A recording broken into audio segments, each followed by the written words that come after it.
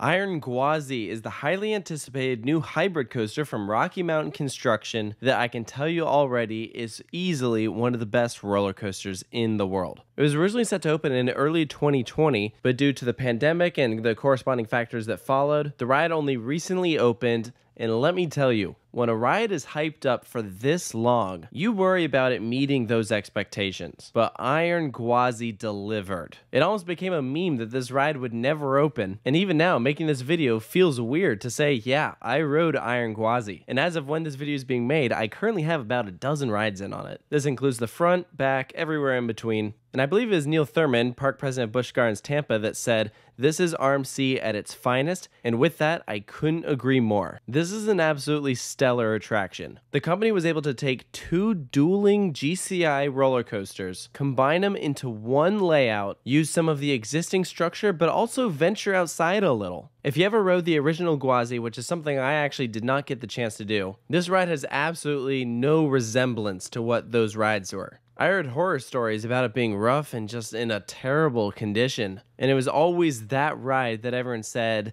they need to give it the RMC treatment. And I'm so thrilled that the park did just that. So let's talk about some of these elements. We have a height of 206 feet. That makes it the tallest hybrid coaster in America, 1 foot taller than Steel Vengeance. And that's with a completely new lift hill. While Steel Vengeance built upon that existing lift hill with Mean Streak, Iron Gwazi uses the steel truss system because the original lift hills of Gwazi were not usable for something of this height. So they constructed their own lift from the ground up, and they drop you at a 91-degree angle, 1 degree steeper than Steel Vengeance, making it the steepest hybrid coaster in America and the steepest RMC. And I know one of the first things people were asking is, can you actually feel that extra degree? Does the ride feel beyond vertical? And frankly, I would say not really. It feels like a vertical drop, some phenomenal airtime going over it. And what's crazy about Iron Gwazi is its height is 206 feet, but so is its drop. They actually had to dig down a little bit to accommodate for the track to go right to ground level. And you absolutely fly hitting that speed at 76 miles per hour.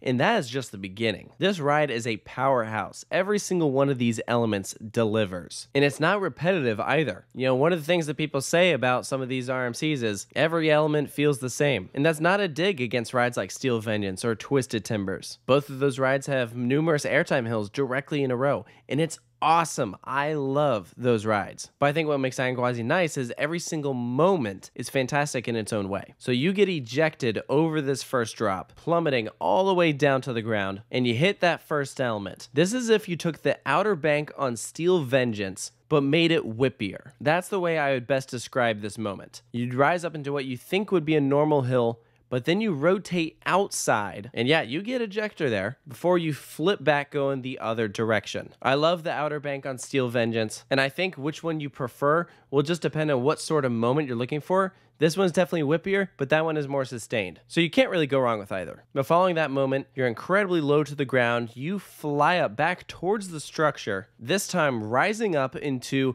probably the most famous element on this ride, which has been nicknamed the death roll. This is named after a maneuver that crocodiles do to kill their prey. When they have an animal in their grasp, they rotate their bodies over and over and over again. This is what Iron Gwazi does. The proper name for this element is the barrel roll down drop. It rotates you 540 degrees. You actually start outside and then flip the other way. And when you look at this thing from off, you realize how much you are falling when you are at the start of this roll to the bottom. But what's interesting is, when you're actually doing this maneuver, you don't realize how much you're dropping. I would say the only thing that you really feel there is that you can tell that you're picking up speed, but you don't really notice the height difference. Which is interesting, because I think before this ride opened, everyone expected that to be the highlight of Iron Gwazi. And it's a great maneuver, but honestly, I wouldn't say it was as crazy as I was expecting. It's still really good, definitely a highlight, but it's not the best moment on the ride. So after that, you hit an overbank curve, and let me just say, RMC is absolutely mastered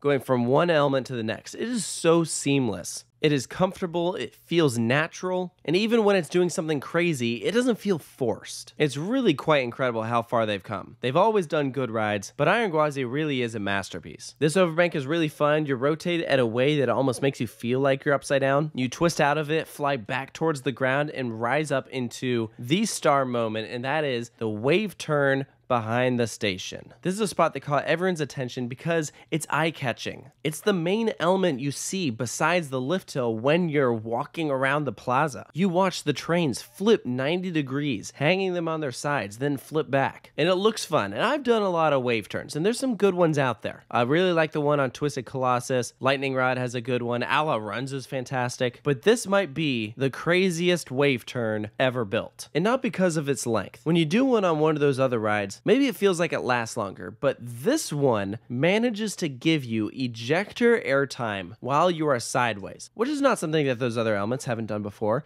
but this one launches you out of your seat. It is unbelievable. I never thought that I would say the best airtime moment on a ride is the one that you experience sideways. That doesn't even make sense. But somehow RMC has figured it out. One unbelievable moment. It's visually pleasing to the eye. It's like right in the middle of the ride, so Iron Gwazi is still going hard. It's not losing any of its speed or momentum. It really is something else. So following that, there's a small little ejector pop as you get thrown to the left. This is another bank turn, and then you flip into a 0G stall. This is our second inversion on the ride, and you know, I honestly expected a little more from this stall. It's probably the only moment on Iron Gwazi that I was a little underwhelmed with, and that's not me saying it is bad. There is not a dull moment on Iron Gwazi, but as someone that has done a lot of 0G stalls, including Goliaths at Great America, Wildfires at Cole Martin, Hakuge, Twisted Colossus, you name it, I don't think this is one of the better ones. I'd say it's probably on the weaker end. Again,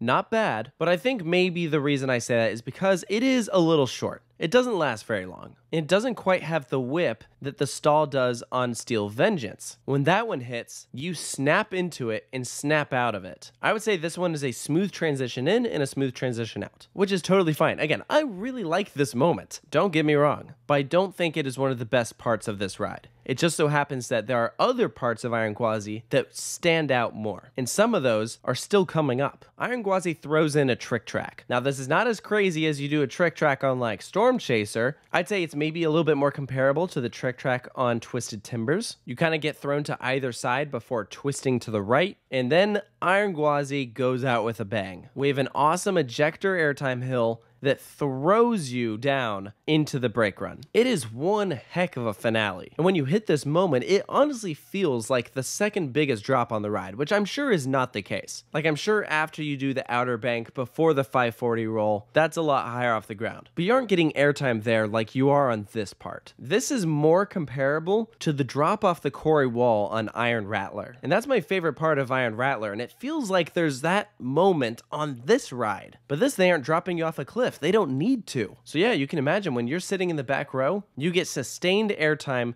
before you whip left into the brakes. And that is your ride on Iron Gwazi. It'll literally leave you speechless. It is a huge adrenaline rush. It is nonstop action from start to finish. I can't imagine anyone gets off this ride and says, you know, it's all right. It's smooth, it's got the height, it's got the speed, it's got the great mix of elements. It's without a doubt the best roller coaster at Busch Gardens Tampa. I don't think anyone questioned that. You could easily make an argument for it being the best roller coaster in Florida. You could make an argument for it being the best RMC. And I've heard from some people that it's their new favorite roller coaster ever. So yeah, how good is Iron Gwazi? It's phenomenal, at least in terms of layout. I'll talk about a few other quick things first before giving it a final score. I don't think this will come up as too much of a surprise for anyone. I wouldn't say Iron Gwazi is the most themed attraction out there. It's not going to be the most themed roller coaster at Busch Gardens or anything. I still give that to Cobra's Curse. I did see some nice signage in the queue, which was more than I was expecting, frankly. There was also some homage to the original Gwazi, comparing the old tracks to this new one. And then when you're sitting on the brake run, there's a reference to Tiger and Lion, which was the name of the two sides. I would say Iron Gwazi is not really themed. It's more stylized. There's lots of green everywhere and this kind of African feel, which is very on brand for the park. So visually, it looks great. It's got a great entrance. And you know, this is the first attraction that you see when you enter Busch Gardens Tampa. It's right up front. And because this lift hill is so tall, you can see it from anywhere in the park. So it makes a bold first impression. The only downside I would say is you can't see as much of the structure from in the park. Because the way Busch Gardens is laid out, the center of the park is where the backstage area is. And so from most vantage points on the guest pathways, you just see the lift hill, which when you got such a massive wooden structure, I wish there were more points where you could really see this ride.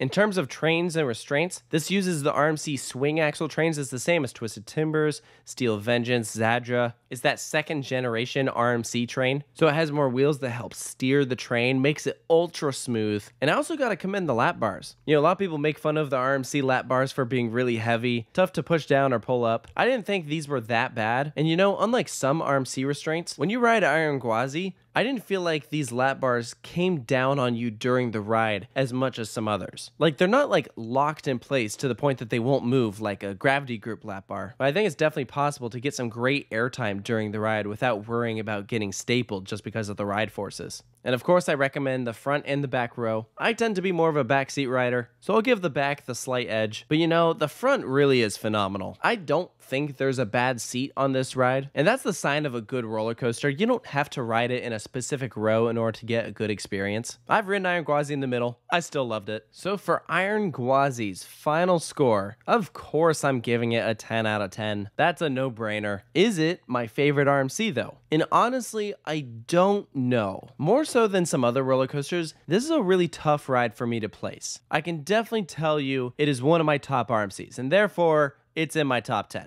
I know that. You know, for me, the top RMCs are probably Steel Vengeance, Hikuge, and this. Not necessarily in that order. But the thing that all three of those rides have in common is they're these huge structures that pack in quite a lot of ride with great airtime moments, wild, out-of-control maneuvers, and each one of them will leave you breathless and probably with bruises on your legs from all the airtime you've been given. So I think I'm going to need a little bit more time to think about it. I know I'll have a top 25 out later this year, but I'm constantly updating my opinions. So maybe that'll have an effect on it. We'll have to see, though. I would love to hear from you guys. If you have ridden Iron Gwazi, what did you think of it? Post all of those thoughts down below, and stay tuned for more coaster reviews here at Coaster Studios, and I'll see you next time.